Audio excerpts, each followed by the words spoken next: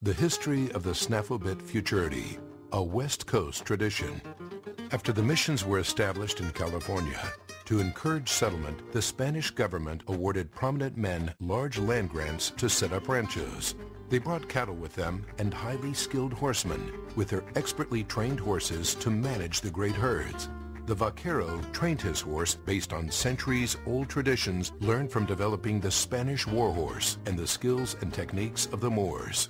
It is these men that provided the foundation and traditions of the reined cow horse we see today. At that time, the Spanish cattle in California were tough, and so was the terrain. The Vaquero relied on his finely tuned mount to work the livestock and survive the land.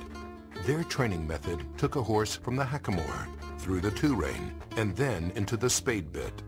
Because the training and partnership of the horse and rider was so valued, the Vaqueros often held contests to showcase their horses. The contests demonstrated their horses' bravery and cow-working prowess, as well as their finesse with rein work, including sliding stops and spins. As time moved on, California changed, and so did the big ranchos. The Vaquero was not as common. Determined to preserve the heritage and traditions of the Vaquero and their legendary working horses, a small group of Californians founded the California Cow Horse Association and held events similar to the contests of the Vaqueros. Still today, the reined cow horse competition is the ultimate demonstration of a horse's training and the horsemanship and skill of the showman. It is thrilling and demanding, with horse and rider competing in 3 events: cutting herd work, reining dry work, and cow work fence work.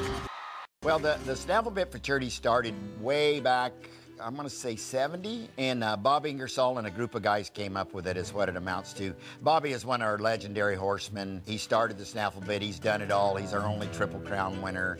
And he came up with that Snaffle-bit basically so we would, as trainers, could make a living, get horses in training as a 2- and 3-year-old, take our time, get them in the show pen, you know, and start them like that. And that's basically how it was started. It's the same as when it started, just, you know, it's like anything, everybody gets better at it. The reined cow horse has a lot of growth as far as spectators. People who are really interested in the event, but it has this great spectator base and a great fan base that really watches because it's exciting to watch. And a lot of people know how hard it is. The modern day horse trainer, it's a little too hard for them. They'll go try it for a few years, but they would rather like do the cutting or the reining or something that doesn't take quite the intensity of it like that. But the fans and the people around the world that come to it now is really, it's pretty dang neat. You know, from the day I started, I think the very first year as I showed up there was 1981, okay? And it's always been called Reno. Reno Snaffle-bit Futurity, Reno Snaffle-bit Futurity. It's always been that way. Everybody wants to know, do you have a horse going to Reno? Or if they just say Futurity, you just assume it's Reno.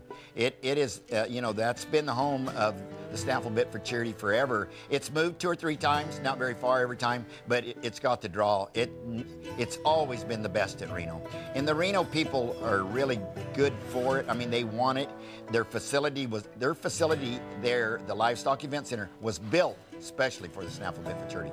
In 2016, due to a variety of factors, the NRCHA decided to move the 2017 NRCHA Snaffle-bit Futurity to Fort Worth, Texas. There were many who did not want to see our tradition of the Snaffle-bit Futurity leave the West Coast, where the reined cow horse sport was founded and where they believe this event belongs. With support from Lucas Oil and Protect the Harvest and other sponsors, several champion trainers pulled together to keep a Snaffle-bit Futurity in Reno.